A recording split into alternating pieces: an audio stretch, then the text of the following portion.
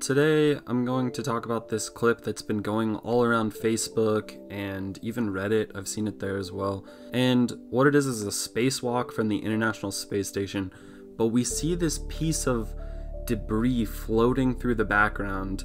It's not very clear at first glance if this object is big and far away or small and very close, and some people have suggested that it looks like it's moving or changing directions or changing shapes even, and some people have even gone as far as suggesting that it looks biological, like a space fish or something.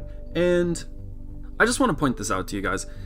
We can't have it both ways. We can't say that NASA always cuts the feed from the space shuttle and the International Space Station and even the radio frequencies from some of the moon missions.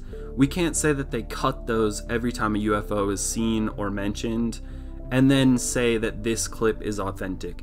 I mean, if there was really a UFO that's that clear for that long, certainly NASA would have cut the feed, right?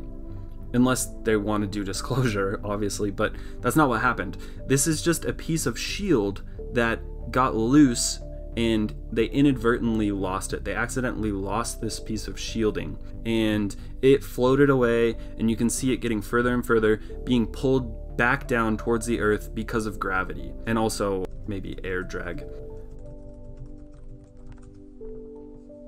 So even though this clip is really interesting to watch, it's nothing special. It's not ET technology or anything like that.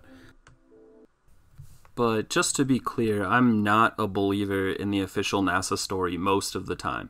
Usually when they say that it's just space debris, I don't buy that explanation and I think something else was going on.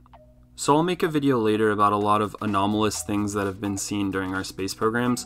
Mercury, Apollo, Space Shuttle, and also the International Space Station. So if you're interested in those kind of things, please subscribe.